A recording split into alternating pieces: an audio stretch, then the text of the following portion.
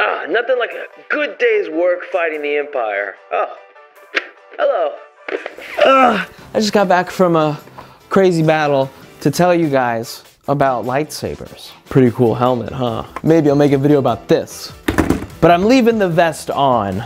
So, I've had a lot of experience with lightsabers. I've released a few Star Wars films, and each one I have a different experience with the lightsabers that I'm using, and we will go over them today. The first lightsabers we will be reviewing are the lightsabers that I used in my first two Star Wars films. Star Wars in New York and Star Wars in Rome, which are these janky plastic lightsabers you can get for $14 at like Walmart or Toys R Us. Just to give you an idea of how I will be reviewing them, this one has a bunch of rocks stuck inside of it, and it won't go out all the way, and it can't collapse any more than this. Jank sabers. To me, why these didn't work, and it was one of the biggest criticisms I got in those films, is that they're simply too short. I mean, this is a kid's toy, and so this is probably as big as an entire child's body, but if you want to use a video prop for a lightsaber, this is a terrible option. Because if you look at the footage from those films, they look so tiny. I don't know. I feel like they're so short, it's incredibly distracting if you're trying to have a realistic Star Wars film. I will say the only plus side to this lightsaber is that they're indestructible. Every fight scene I've had with these, we were going full force, and they never broke. And the next most obvious problem with these lightsabers is that they look like a plastic toy. Now, if we get up close and personal with this lightsaber, it's super obvious that they're made of plastic. And they've got warning labels on here for children. You can see all the plastic seams and where the paint is getting chipped off of this shitty plastic. And there's always engraved words from the manufacturer. Ultimately, a terrible option for aesthetics. With the two Star Wars films that I shot using these lightsabers, every close-up to me is really hard to watch because it's so obvious that this is a plastic, janky lightsaber. And there's one specific close-up in my Star Wars and New York film where I took the original footage and I masked the lightsaber's body over itself twice just to cover up the warning labels about children. And so, in regards to a good film prop, these suck. Endurance, you could fight with these all day. Maybe for distance shots where you're fighting in the distance, these would rock. But in almost every other cinematic scenario, these are terrible. Including my biggest issue with them is that they don't produce any light. So I then have to animate it and then animate the surrounding light like it's glowing. Takes so much longer in the editing process. So these are also really bad for post-production because you'll have to do a lot of environmental lighting animation. Are you guys ready for what I consider the best prop lightsaber to use? This is the Ultra Saber. You can see how much bigger it is than these toy lightsabers. These Ultra Sabers are custom designed for short films and filmmaking. I used these lightsabers in my Star Wars in Thailand film, as well as a few Star Wars scenes from my 368 teaching video. And these look incredible. Instead of being made out of shitty plastic with a bunch of manufactured markings all over it, we have a nice heavy metal hilt. So you get this nice metal texture when you're doing close-ups that just looks very aesthetically pleasing. I do think they could make the button a lot less noticeable, but other than that, they look so good with all the scratched metal texture. So instead of having a really janky plastic lightsaber in your close-ups, you have a very realistic looking light sword. And like I said, these are made as film props. So the plastic that they're made out of is hard, indestructible plastic. So the actual blade is something that you can do film combat with.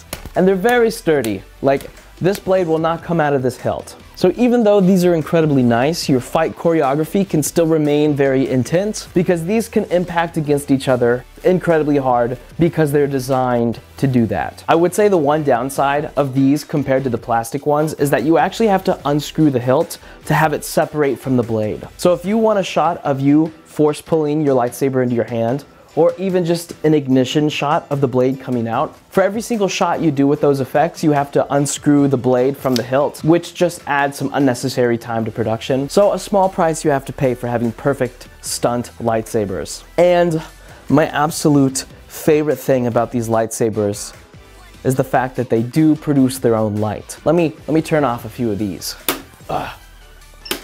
Okay, are you ready?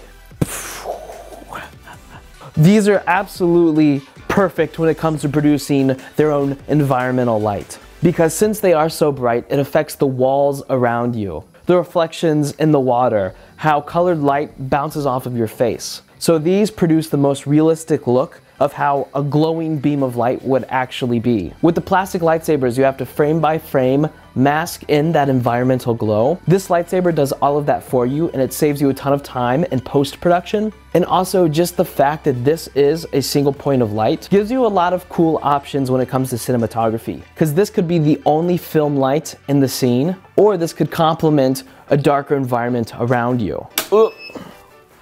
And obviously, as I'm sure you guessed, the big downside to these is just that they're expensive. I think each one of these was around $100, but that's because they're completely customizable on the Ultra Saber website. You get to pick what length the blade is, what type of hilt that you get, the color of the saber, and how thick and hard the plastic is. In fact, I actually think these are a lot cheaper than they should be because they're hard metal, customizable, and incredibly sturdy. I personally think these are a great deal. Obviously, different customizable hilts are a lot more expensive than others, but if you want to create some crazy unique lightsabers, the price goes up a lot. You know, I never thought I would be as nerdy as I am today. Never expected to make a lightsaber review video, but if you were ever to film a Star Wars short film and you need prop lightsabers, get the Ultra Saber. Listen, if you're on a budget, the plastic ones are a viable option, but if you have the resources necessary, I'll put these in the link in the description below.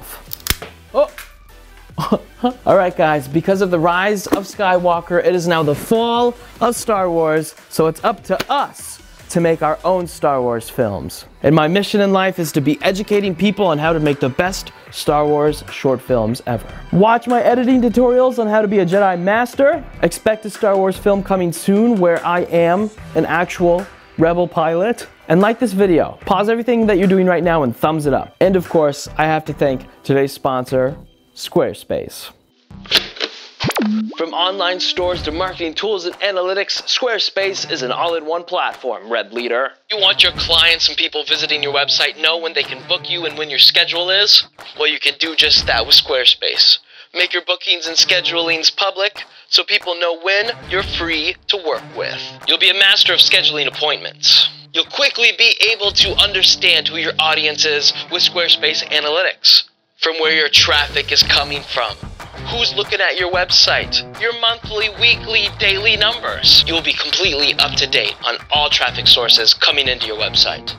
And Squarespace takes guesswork out of search engine optimization, which basically means Squarespace makes your website a lot more discoverable by helping out with all of the SEO, so more people will find your website. Listen, Squarespace empowers people with creative ideas to succeed. So go to the top link in the description below or squarespace.com/WillCarmack to get 10% off your first website or domain. Alright, I got an Imperial battleship to destroy. Thank you for sponsoring this episode, Squarespace. Where there's a will, there's a way. My name is Will, and have a nice day. I can show you